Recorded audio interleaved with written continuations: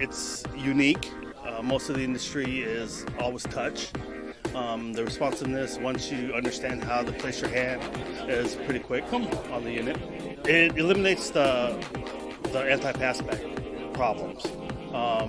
Missing people handing off key fobs or key codes to each other, where the person is the actual token or the key, where you can't change somebody's face, someone's iris, where you can't pass it on to somebody else. So I think it'll be very secure, especially for higher level like database vaults and things like that. I've not been exposed to this type of technology in recent years, so to me, I'm absorbing as much as I can. So what I can tell so far, I can see how flexible and how easy it could be. So knowing our industry, knowing what I know, I have 30 years experience in the CCTV side, the user friendliness is key. That's going to be a key element. I see that the technology, what you guys offer, and the quality and what it seems to be a very sophisticated product, I think those combinations are going to be very successful. We've done some biometric projects, limited scale as far as number of quantities, but one of the complaints we have had is the speed of things and in that type of environment. So I was impressed about when you get an actual read, the quick response to it with the fingerprints, with the facial and all that, so that was pretty impressive. So, well, obviously, from a biometric standpoint to a card format, that would be the biggest difference. Biometrics are more secure, and then traditional cards and hospitals, a lot of hospitals are still using magstripe because card cost is low.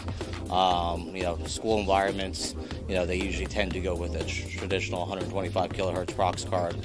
So this opens up an avenue that goes beyond a card, whether the technology is magstripe, smart card, or proximity. The goal of being able to have 1 second responsiveness is great, and people will really appreciate the fact that it's quick and easy to get right through it. People will be very comfortable with the fact that they don't have to touch it, they don't have to, physically be a part of it and so forth. I think people really like that.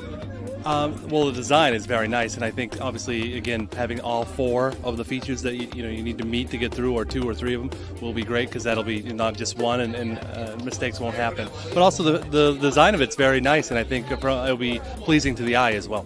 Certainly, biometrics is the hottest topic going on in the industry. We get asked about it every day, and I certainly think this product here, again, having all 4 and having the options to do it, will be something that people will find very interesting. The first thing that caught my attention was that it takes more than one criteria to identify, and that's unusual to me. And I like the speed. Obviously, that's very important. The enrollment went very quickly, and then the speed of recognition was where it should be. Very good. Well, one of the biggest things that I've encountered is the apprehension of any biometric failing. And what I like to call suspenders and a belt, that's what you've incorporated in this product.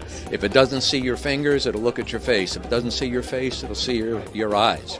Some way or another, it's going to recognize you and you'll have entry. A big benefit. One of the other obstacles that I have faced is hygienics.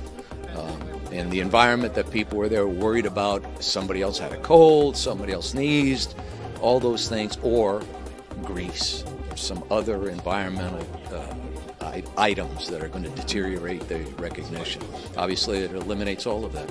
In general, it's going to be #1 accepted because of all the things we just talked about, the criteria of multiple recognition. And that's everybody on a campus is worried about security nowadays.